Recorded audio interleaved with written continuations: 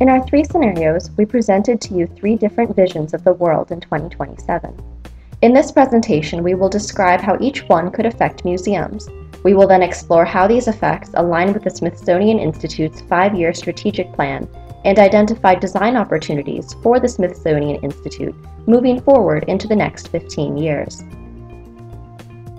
In the public good, federal works initiatives combat a recession, public organizations become privatized, and there is an increase in private corporate funding of the media, arts, sciences, and education.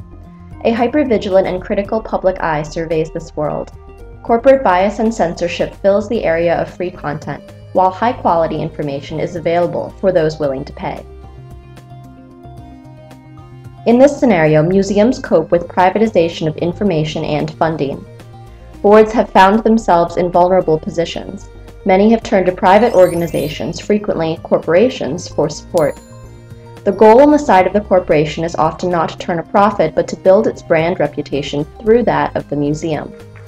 The museum has replaced the nonprofit charity for many companies seeking to expand their corporate social responsibility initiatives. However, the reflection of corporate bias in exhibit curation, advertising, and other aspects of museums is widespread.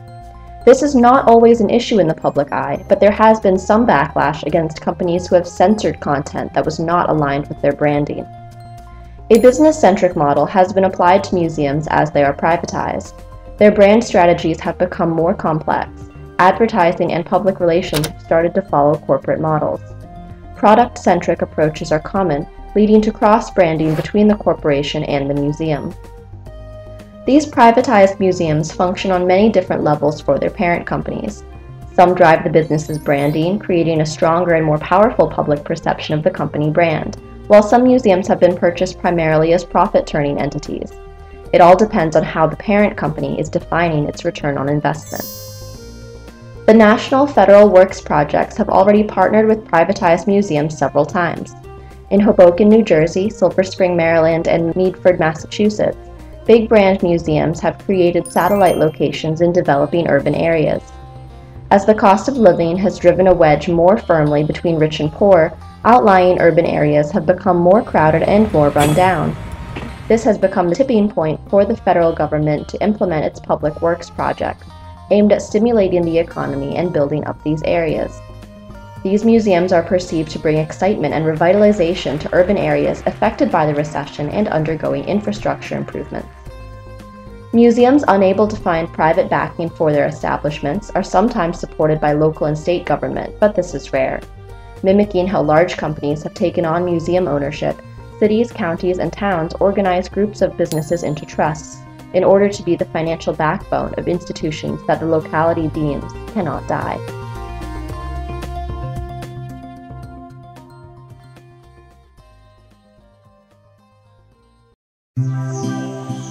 In local solutions, a national effort to make the U.S. energy independent has led to the rise of small energy, local energy system solutions that are implemented on a large scale. The success of these systems has led to renewed senses of nationalism and localism. American culture is filled with rich social identification with brands, rapidly accelerating advances in technology and a restructured workforce. In this scenario, museums take on deeper roles in education and the preservation of contemporary events. In society, people find value in the local museum experience. The U.S. federal government passes the Self-Sustaining Domestic Energy Act in 2017. Public museums are some of the first buildings converted to sustainable energy systems and removed completely from the national energy grid. This sets the precedent for small, self-contained systems that become exhibits in themselves. From solar power cells to gray water systems, every aspect has been designed to be visible to the public. To support the government's goals, museums have held events to call the public to action and adopt sustainable energy systems. In recognition of the importance of these changing times, museums archive and document the evolution and adoption of energy systems for future museums and exhibits. Museums also become more involved in the education system as a resource online as well as on the ground. The new museum websites educate on two levels: the museum content and the museum's changing energy systems. Virtual museum tours guide the user exhaustively through the systems with a voiceover explaining how they work and how they can be installed in the home. Live chat enables the user to ask docents questions from the comfort of their desk. Museums, especially children's museums, have assisted with the development of school curriculums, integrating tried and true hands-on teaching methods into the classroom. Digital collections gain importance as part of the expanding role of museums as an online resource. Despite this, museum attendance has remained high due to the primacy of the experience and the social aspects of museum attendance. The experiential value of museums becomes so important that it has led to the diffusion of experience technology such as augmented reality. Rising income in the U.S. leads to higher overall levels of education. This changes curation standards, creating a need for exhibits with more depth that provoke a greater degree of higher thinking and learning. Museums develop a broader set of methods to communicate their information in ways that are not only entertaining, but also serve this changing public taste. A better educated public leads to demands for more capable docents. Museums are able to spend more to meet this need, hiring the best docents available in a competitive job market. Localism becomes very important within communities, and branding of place can be seen in museums' marketing strategies, where, for example, the Museum of Modern Art in New York City is part of the branding of New York City, and the city is part of the branding of the museum. This becomes more important as tourism to the U.S. increases and cities vie for the cash flow this industry provides.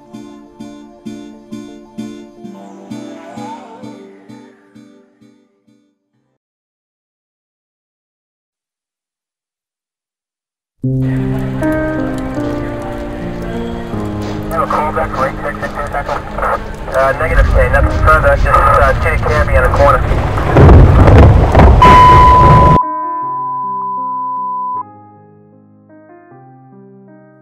In hard times, an environmental catastrophe builds up, causing widespread panic and tension. A water crisis puts the economy into a tailspin, opening the gap between rich and poor and forcing the federal government to take control of water access. Survival is foremost on everyone's minds. In this scenario, museums seek to serve the public as best they can, while creating a plan for the survival of their collections. Small museums in suburban areas close and sell their collections as people migrate to urban areas where water supplies are more reliable. The depressed economic climate pushes up the cost of maintenance and utilities, which become too expensive for many museums. Only the bigger museums who have money held in reserve and good contingency plans survive. Government funding is at an all-time low as funds are redirected to infrastructure and military. At the same time, museum goers can no longer afford to go to museums that charge admission, as prices of everyday items skyrocket due to rising water prices. As the government begins to ration water, museums must budget for water credits. Museums become a place to recharge and escape from the reality of the water crisis. Additionally, they gain a primary role in education, as the rising federal deficit pulls money away from public education. Parents seek alternatives to educate their children outside of the classroom and take them to museums, especially those for the sciences and natural history. Some museums are used as a way to educate the public on the water crisis, with exhibits serving to aid the generation of ideas which might solve the problem. Preservation becomes a more important role for museums with valuable artifacts. Concerned with survival of artifacts if a war occurs, these museums create evacuation and preservation plans for worst-case scenarios.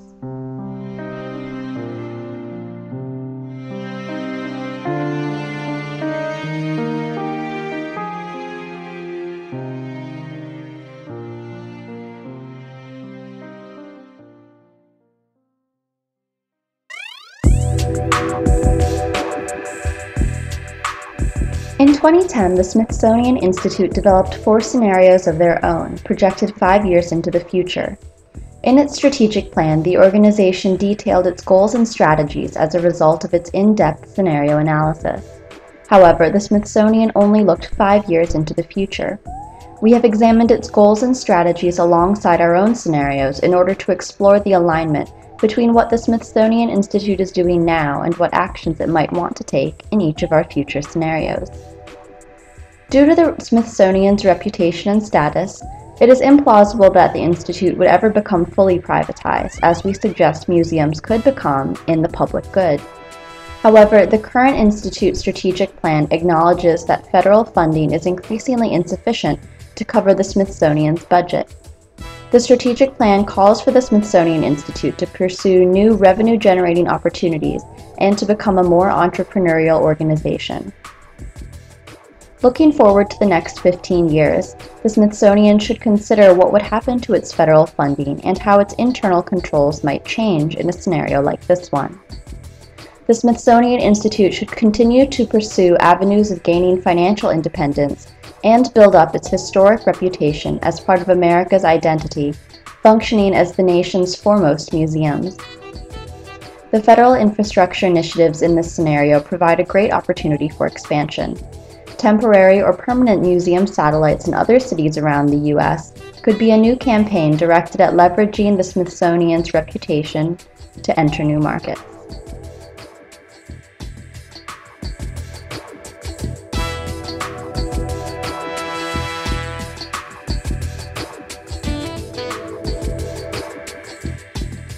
In local solutions, the demand for more and higher quality information resources pushes the Smithsonian to develop thorough digitized collections, data sets, guides, and technology transfer initiatives. This is outlined in the strategic plan and should be a continued part of the Institute's strategy moving into the next decade.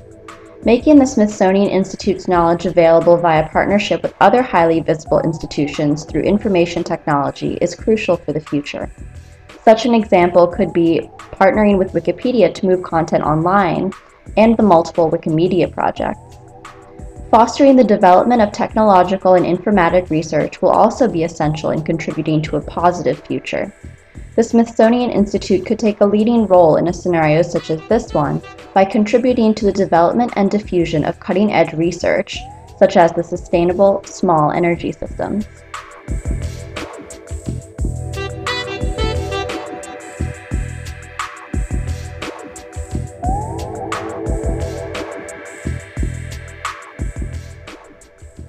The Smithsonian Institute should protect its artifacts and knowledge while considering opportunities to continue to serve the community in a survival scenario such as hard times. The Smithsonian Institute has articulated the goal of becoming an authoritative virtual presence for the purposes of preserving and creating access to the Institute's resources. This is a first step towards preparing for catastrophic events that might threaten the Smithsonian's collections and research. Contingency plans should also be established, and in the event that warning signs are apparent, Smithsonian Institute employees should be trained in their execution. Efficient use of resources and systems is stressed throughout the strategic plan, which holds true for all scenarios. Creating efficiencies within the entire institute will prepare it for when a slimming down of resources becomes essential for survival.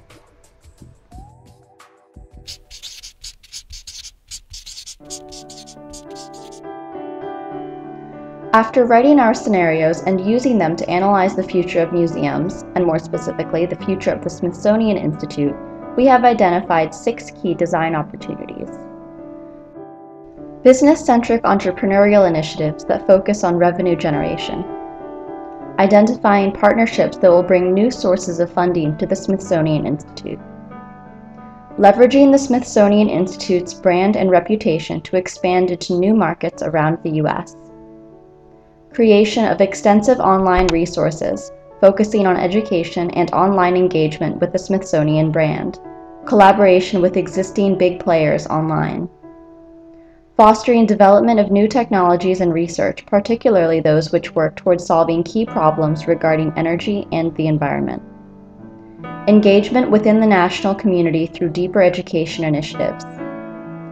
Creation of contingency plans in case of environmental or other catastrophe.